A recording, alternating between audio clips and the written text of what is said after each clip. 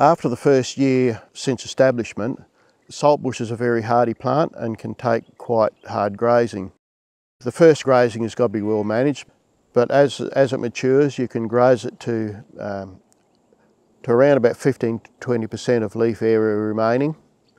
And I'm talking here mainly about old man saltbush and river saltbush. They recover quite well from grazing.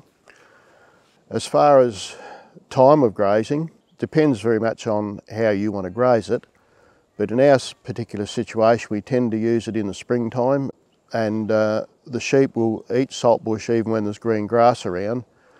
But what we're trying to do is stop our interrow species, our perennials, getting too rank and out of control.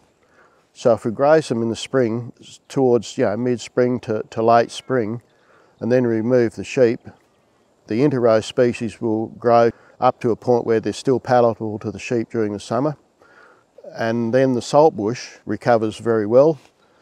We then graze again towards the end of autumn to fill that autumn feed gap, which cuts down on our feeding. And the other time is these areas can be used as confinement feeding areas during times of a very late start or during drought. They're very resilient to wind erosion simply because of the nature of the plants that are on there.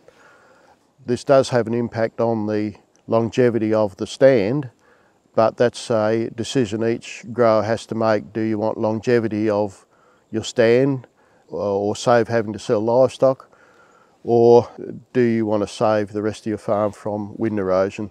So it's a very handy tool for confinement feeding.